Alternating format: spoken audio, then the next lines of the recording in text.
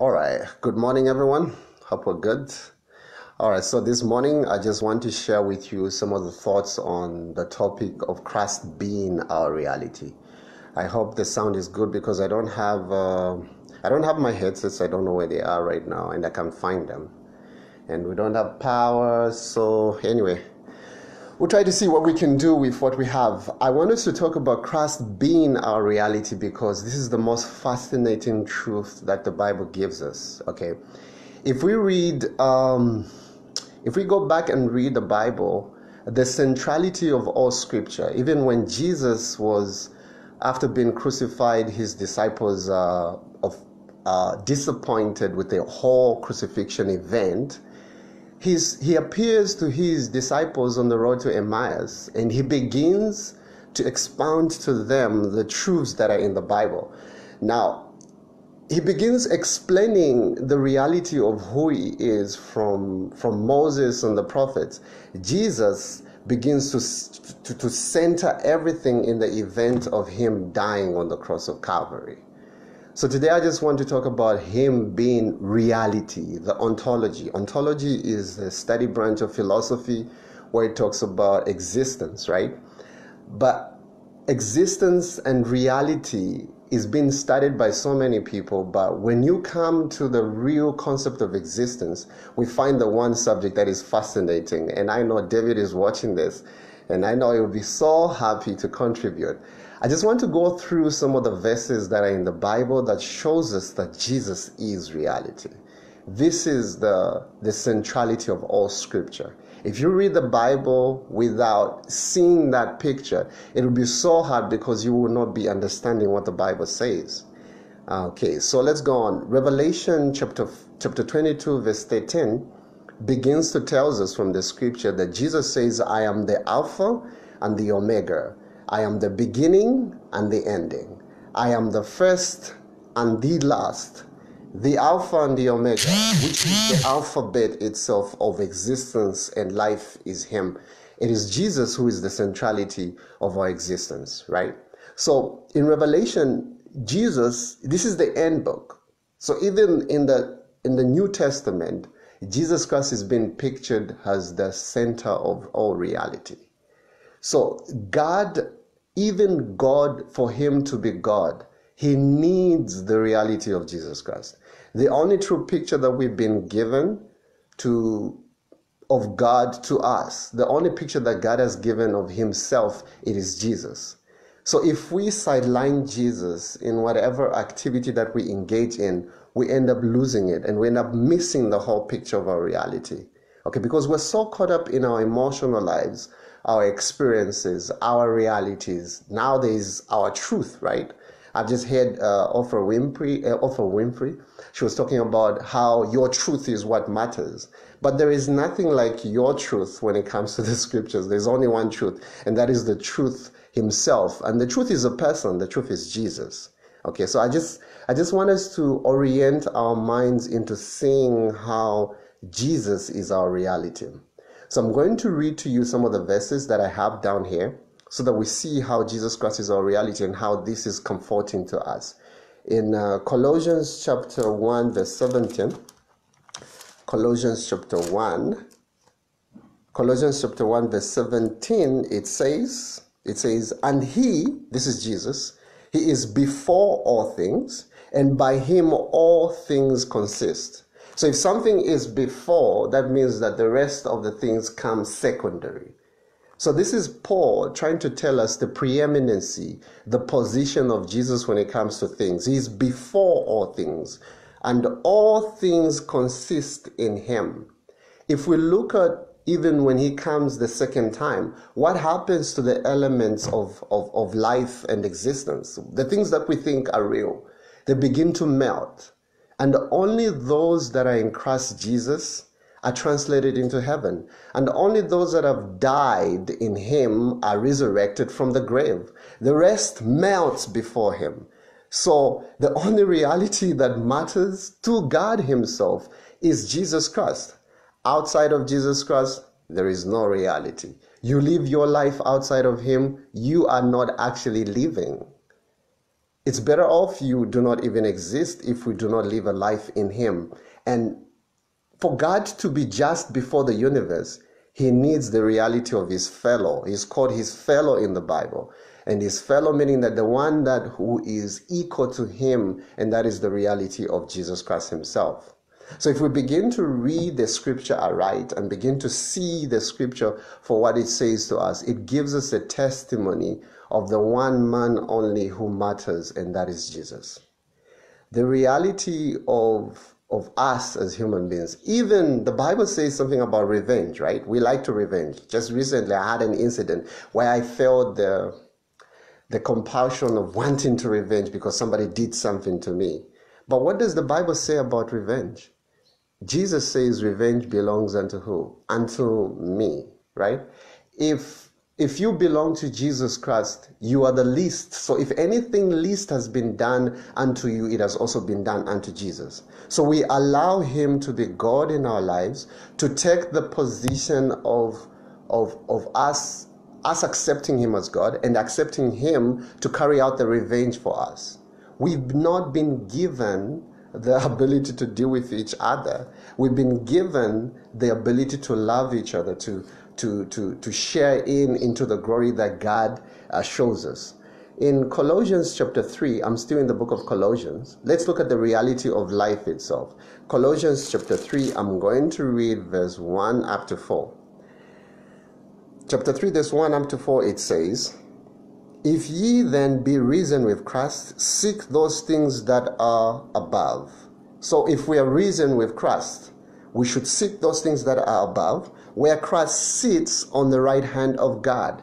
So it begins to lift us up from looking at everything around us, looking at the people around us, the earthlings around us. But it says, now your affections, in verse 2 it says, set your affections on things above and not on things on the earth. So my affections, my emotional spectrum, my desires should be set on things that are above and not on things on the earth. So if I think the experiences in my life are so real, excluding Jesus Christ, then I start living a false reality, right? So things that the Bible continues, it says this in verse 4, it says, when Christ, who is your life, when Christ, who is your life, sorry, I skipped verse 3. Verse 3 says, ye are dead, and your life is hid with God your life is hid with Christ in God. So what is our reality, you and me? The Bible says you are dead. Now that you're living a born-again, resurrection type of life, you should not consider yourself, you should not consider this life that you live in as your own. You are dead. Your life is hid in somebody else. And it is hid so deep that even the morsel, the corruption of this world cannot get it. How hid is our life? It is hid with Christ in God.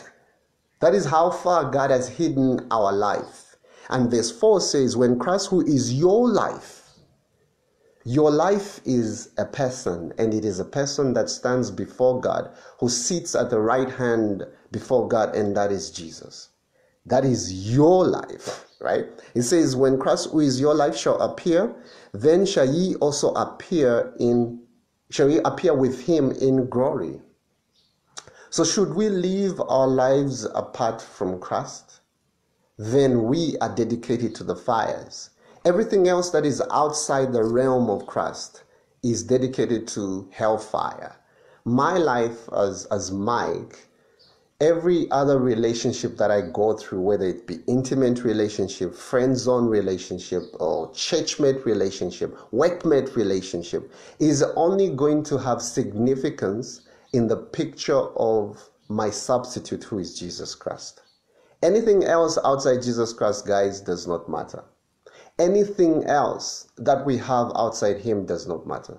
So we should always ask ourselves, the reality of our existence, is it in Christ or outside of Christ? And by the way, when it says in Christ, it means in that individual who is the God-chosen individual to be the vehicle of our salvation, to be the captain of our salvation. Jesus Christ is our reality. I'll be preaching, I think, on a Saturday evening at DK. And these are some of the things that we're going to touch, but I'm going to talk more on the gospel and what is power and all this. But today I just wanted, because I was fascinated going through some of the experiences that God is bringing me into, is that he begins to tell me my realities right now, my communities, my church community, my friendships and all these things are not going to matter if they're not hid in Christ Jesus. And I'm hoping that that reality will become so deep to us that the only person that we will give praise to is one man, and that is Jesus, not our pastors. If we get caught up in our titles as a pastor, doctor, this and that, and we think these are what we have as our realities, we end up missing the picture of our existence, because these are positions that can be lost, and positions that are not so real. You may be a doctor, a wonderful pastor, but if that reality of you being a pastor is outside Jesus, you have missed the point. You're digging your own grave. And Jesus tells us that, listen, Jesus is the only reality that stands before God and the universe. And I'm not talking about the earth itself. I'm talking about the entire universe. The unfallen worlds, the angels in heaven find their existence in that one man who is Christ. They find their adulation in him. He is the centrality of existence. Everything consists, as we read from the Bible, it consists in him, holds together in him. Even the devil knows that this is true. Therefore, his main aim in this world is to drive us away from the life that Jesus Christ offers us, so that we could start focusing on another gospel, on another Jesus altogether, because the world is being fed another Jesus. Even in Christianity, there's another picture of Jesus than the picture that the Bible gives us to be our example in our life, but our infinite example as we're given from the scripture. So I pray that this will be an encouragement to somebody out there. I'm just studying these things out. I'm still studying them out. But Jesus has offered us so much. God has emptied heaven in that one gift who we call Jesus. Heaven has been emptied in that one gift called Jesus. And if we center our affections, our desires on him, it's called the desires of our nation for a reason. Every person, every desire must center upon him. And when we understand things that way, it'll be very easy when we're going through trials to accept the trials, to know that before this trial came to you, before it affected you, it has affected the one who is infinite. And he feels the pain at an infinite level. So the pain that you're going through, it might be physical pain, psychological pain, whatever pain that you may be going through, Jesus Christ feels it at an infinite level if you are his child. So he has ordained things like pain and suffering to be his workmanship in working out a Christ-like character in us. And we like to avoid everything else. We are an avoidant generation, right? We like to avoid pain and all this, to cushion all the pain so that we're comfortable. We like the comfort. But God has ordained that most of the things that are around us that we find to be so much inconveniencing are ordained to work out something in our lives. And if we're not avoidant, if we are patient, because the Bible tells us in Revelation chapter 14, verse 12, it says, here is the patience of the saints. When is that patience going to be developed? There is no development of patience without trial, without suffering, without you going through the pains that are around us. You're only going to be patient if you go through these things. But if we always want to shortcut things and work out things and do this, bribe somebody, do this and all that, we are doing that at the peril of our own souls. We will end up losing our eternity, which has been purchased at the high price of an infinite God dying for us. We'll end up losing that because we are a pain avoidant generation. The reality, brothers and sisters, of having a God come down from heaven and him identifying himself with the most miserable creatures, that is you and me, I know right now these are things that people don't want to hear, that we are the most miserable creatures around, and God has identified himself with us. We like to hear that we are something and all this and all that. When God, the picture that the Bible gives us is a very different picture. The Bible says humanity is as vapor. We are as the flower of the field. We melt away. We are nothing. All the nations are like a drop in a bucket. That's the diagnosis of who we are as human beings.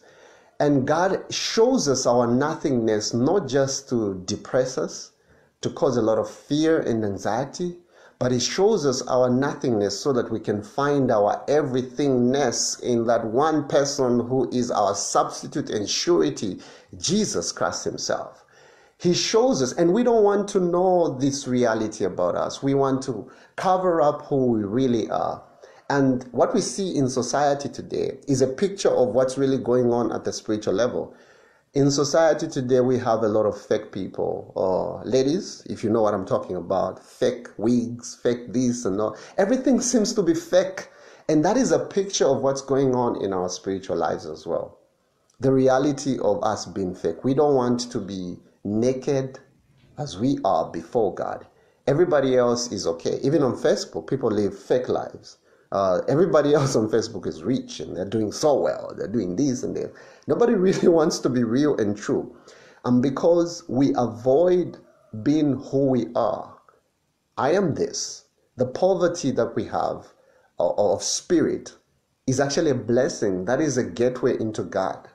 But we want to show that we are rich and increase with goods and in need of nothing. We are okay. We're just waiting to go to heaven. God says if He was to reveal to us who we really are, the horrors that we have for so long covered in our walk, so-called Christian walk, will be terrified and we will not even want to stand it. God has offered us one remedy in one man, and that is Jesus. And He says, if I be lifted up, I will do what? I will draw all men unto me. We have a lot of people lifting up a lot of things today. We lift up our church programs. We lift up our expo, health expos. We lift up a lot of things that we lift up. Our preachers. Oh, we have this preacher that is coming. We have their pictures out there. And that's all we do. We lift up humanity. And we don't lift up Jesus. We don't have much more time with Jesus. We don't spend much more time with Jesus. We don't spend much more time with Him who is the author and finisher of our faith, who is the professional of faith, who is the only one that knows us from inside out, the only one that represents us before the Father. We don't want to lift Him up. We want to lift up ourselves. We want to lift up our ministries. We lift up everything else, but not Jesus. And we are blind to seeing that this is the onslaught from the enemy. The devil wants us to be so caught up in our experiences, in our emotions, in our psychological derangements, so that we, at the end of the day, we are not saved. We're not saved. So that at the end of the day, we don't realize the reality of the time in which we live in. This is the reality of the day of atonement, when Jesus Christ ministers in the most holy place. This is the reality that we're living in. And the devil will get us so caught up in a lot of things. A lot of things, our careers, our marriages, our this and that, even our church activity. And we end up losing the reality of our salvation, who is Jesus. Salvation is a person. Salvation is a being that was given to us. Salvation is Jesus Christ Himself. And because we avoid Him, His whole life, Jesus Christ lived a lonely life. And it was heaven being around Him, but He was very lonely. And I believe He has continued being lonely. He's continued being lonely because we don't want to spend time with Him. We wake up, we run outside, we go into doing our things, and we don't want to spend time with Jesus. And because He is He's described in the Bible as the rock of offense to the church of God. Jesus Christ is an offense to us. And his foolishness to those that don't believe in him, to the atheists, these people that don't believe in, it's foolishness. Like, Jesus? No. So, the reality of who Christ is to us, these things that I'm saying to you are only going to make sense if you do not think yourself so highly.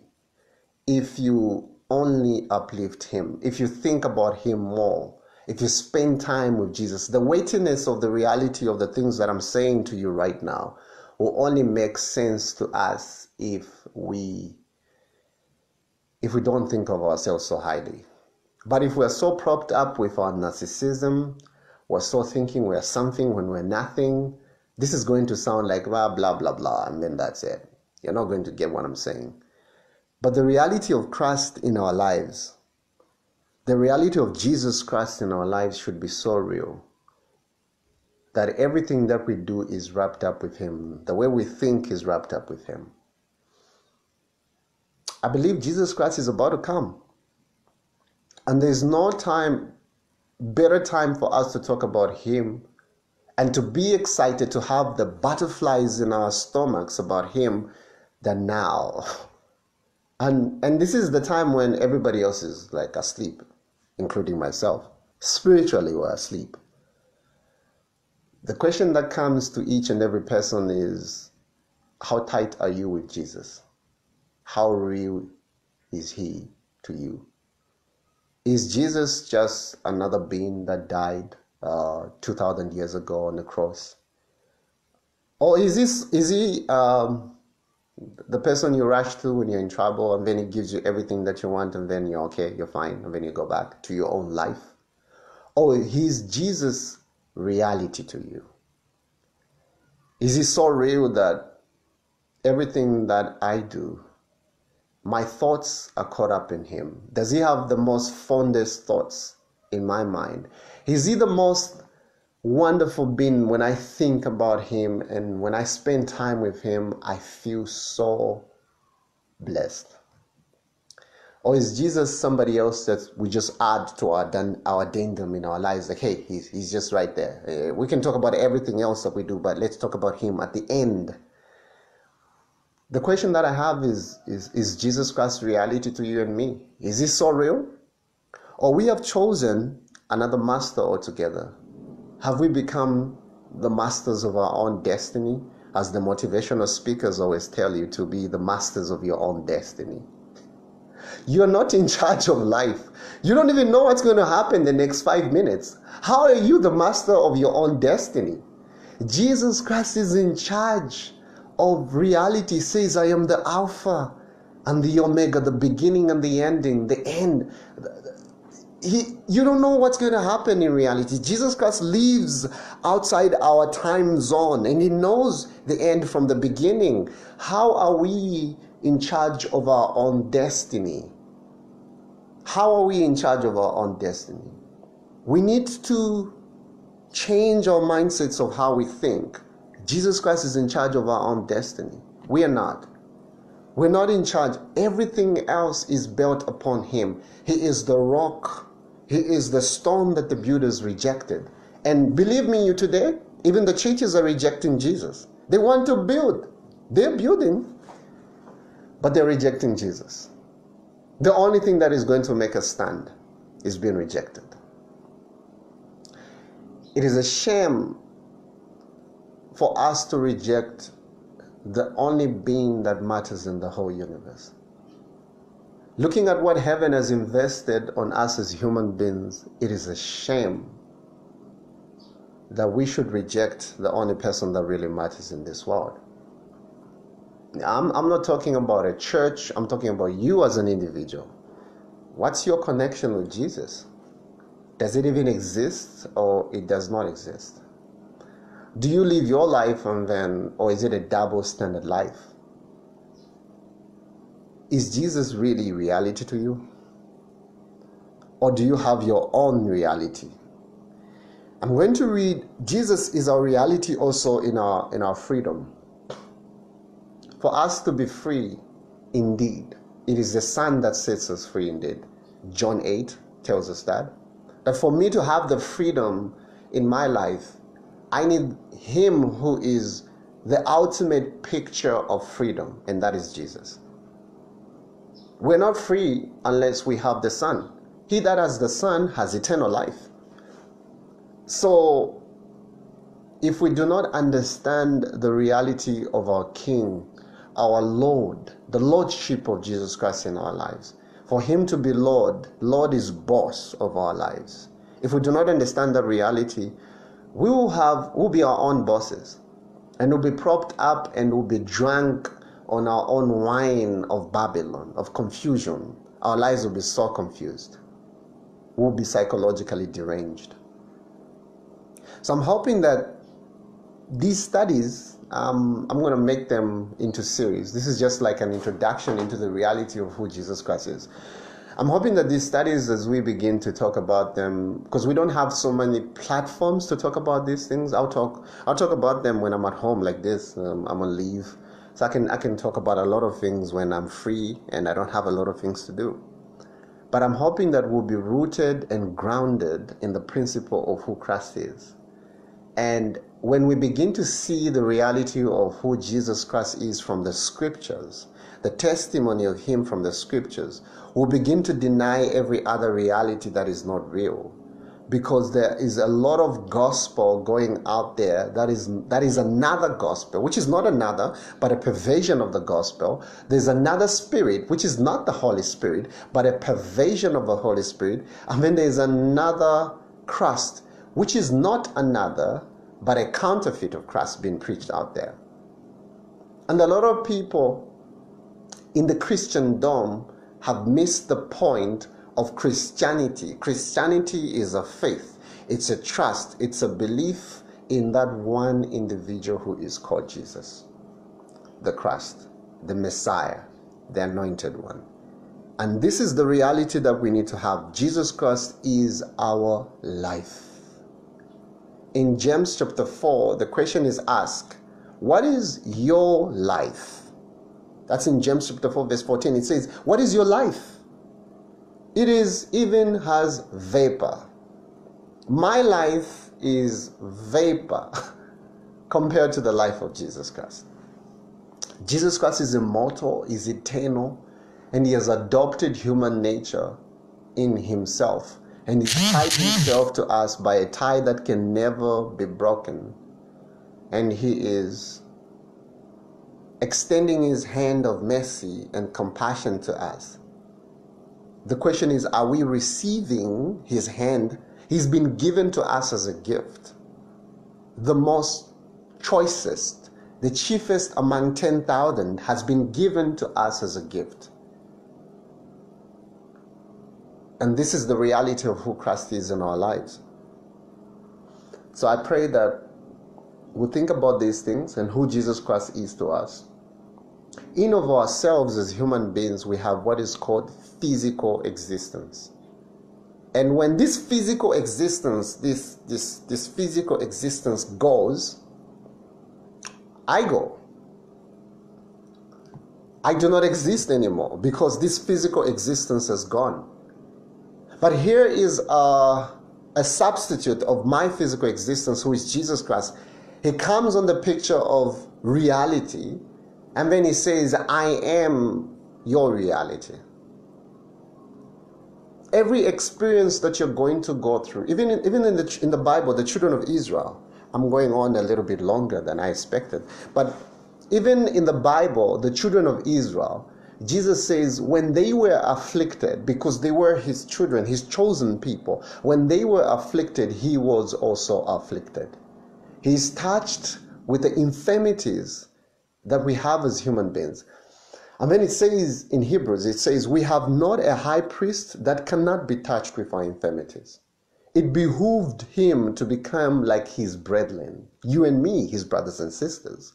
It behooved him so that he can succor those that come unto him, so that he can uphold them that are weak, that come unto him. That is the reality of who Christ is to us. He is the captain of our salvation. Salvation is in one person, And it's been given to us, and we need to have faith in that one person. We need to build around Jesus. Anything else that is built outside of him is dedicated to the fires, hellfire. Anything else that is not in Christ Jesus is accursed, set out to be accursed. Should you find your life to be outside Jesus today? Are you living your life, or are you living the life of Jesus? Two things. My life is vapor. Jesus Christ's life is not vapor, it is substance. It holds us together. The heights of how deep he's come to rescue you and me, if you really want to know how deeply you have fallen as a human being, because we mask ourselves. We don't know how sinful we are. We think sin is just composed in our doings. If I do this, then I'm sinful. If I do this, then I've sinned. But we don't know that even the commandment go as deep as even condemning our nature as human beings. If we know how deep the chain has been lowered to rescue you and me, then we'll know the depth of our fall. Then we know how. So the question is, how deep really is the chain that has been lowered to rescue us from the pit that we have fallen into? How deep is it? It is as deep as God. And how deep is God? Infinitely deep. God, Jesus is God. He's Jehovah himself. That's what Yeshua means. It means Jehovah who is salvation. So the one who is salvation is the chain that has been lowered down to rescue humanity. And how deep did we fall? How deep was the price paid for the fall?